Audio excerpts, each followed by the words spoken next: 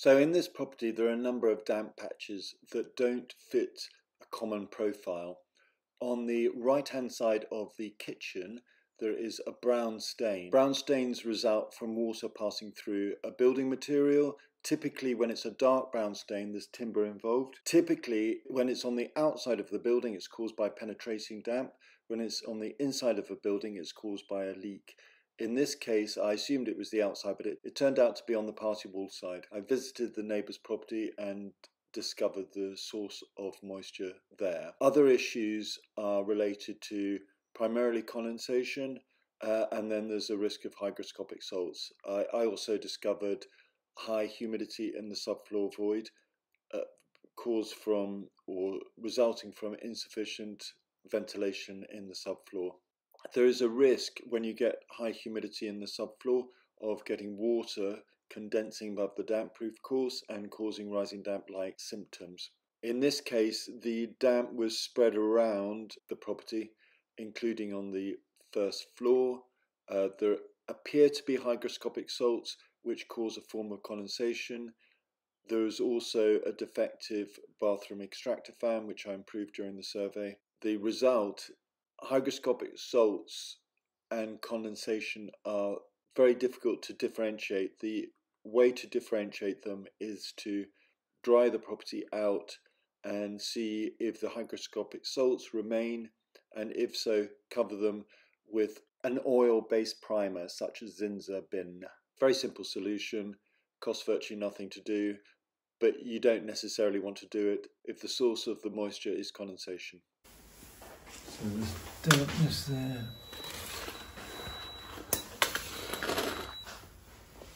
That looks like penetrating damp. I'll have a look on the outside. So looking on the other side of the damp patch, there is a shower head in a bathroom. There are cracks at the base of the tiles. They need grout and or sealant, and they're going to need to have constant attention, probably once a year. So this is just going straight out of there. So okay. Be interesting to see whether. But when we had this all knocked out, there was a hole in the chimney breast, so we had to sort of fix up. Between you and your neighbour? Yeah, there was like a massive hole, so they sort of fixed that up. I don't know if that would be why.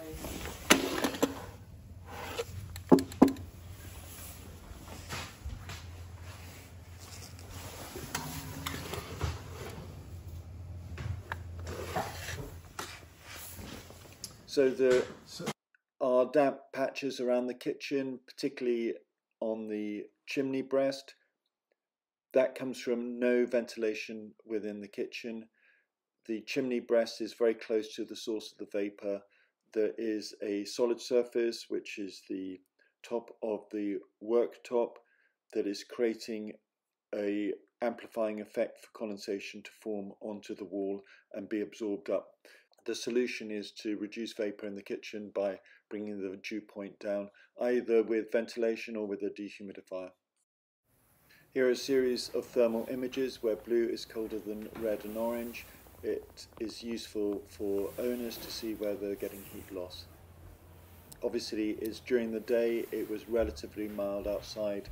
It's easier to see contrast when it's really hot inside and cold on the outside.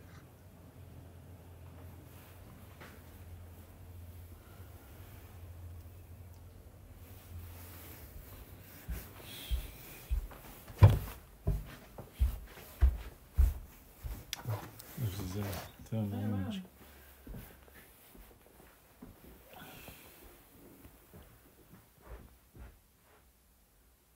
I'm interested to see. It doesn't seem to be too bad, but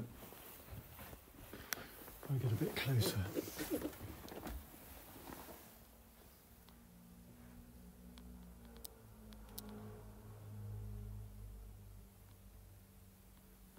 We are getting some heat loss around there. Right, and then down there. And I wanted to go over here. So the property has also suffered some structural movement. These increase the risk of dampness from ingress on the outside, water finding its way through the holes, but also from poor or reduced insulation, increasing the risk of condensation. This property has also had a form of damp proofing treatment in the past. It looks like the form that used a power saw to cut through the base of the wall. It's difficult to be sure. You're getting condensation forming on there. See that bead of condensation? Yeah. So what happens in cellars is if you get condensation forming above the damp-proof course, it causes a rising damp-like symptom. But actually, funnily enough, you appear to have a reasonable amount of ventilation in here. But it has been blocked to the rear. So you've got ventilation there and the other side. But it's clearly humid in here. Yeah. And when it rains, if it rains, you can really smell the damp upstairs, I find. So Upstairs? in the hallway, yeah. Okay. So I found the vent upstairs was hardly drawing any air out at all. It was very blocked up, so we managed to use a vacuum cleaner to remove all the cobwebs and dust, and we opened it up and it's now working. The only thing is that there was a lot of water condensing within the wall, although I don't think this is causing any significant damage. It's worth noting. And the other thing is that it was missing a duct. A rigid duct should be applied. That will stop the condensation. So on the first floor chimney breast, there are damp patches caused by what appears to be hygroscopic salts. These form deliquescence, which is a form of condensation. Simplest solution is to cover these with an oil-based primer such as Zinza. So in summary, the worst of the damp patches is a brown stain that comes from the neighbour's shower. The simple solution is to grout and seal the tiles beneath the shower.